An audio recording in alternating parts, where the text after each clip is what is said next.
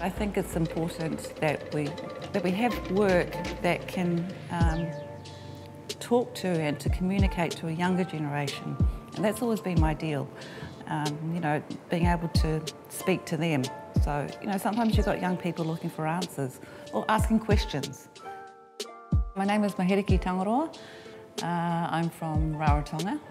When I came here in '98, I came here with an exhibition called Paringa'o, and it was an exhibition of Cook Island artists who reside in New Zealand. Because I hadn't exhibited before, so in '98 I made these sort of like 3 small boards, and they sold within the week, and I thought, maybe I should make some more paintings.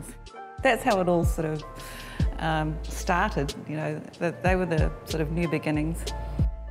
One thing I thought was important at the time was to record and document things that were happening socially, politically, economically, and I felt it important to sort of put that in some kind of visual format.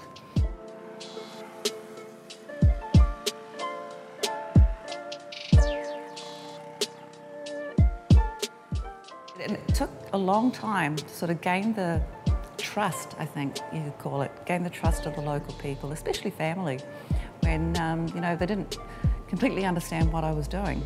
The goal is for them to have an insight into Polynesian culture, into Cook Islands culture. I want them to have some sense of what it is to live in the islands. We've also got our ancestry. You know, that's another thing. We're still very, the land is important, the ocean is important.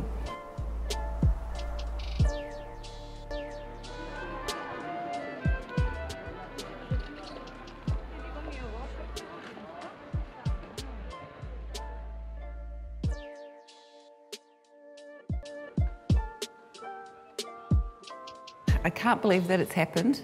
And it's like, it's been a journey, you know, and as we do, as Polynesians, we go on epic journeys. So, you know, that was a thrill. And to take us as the Cook Islands to that stage, I feel privileged.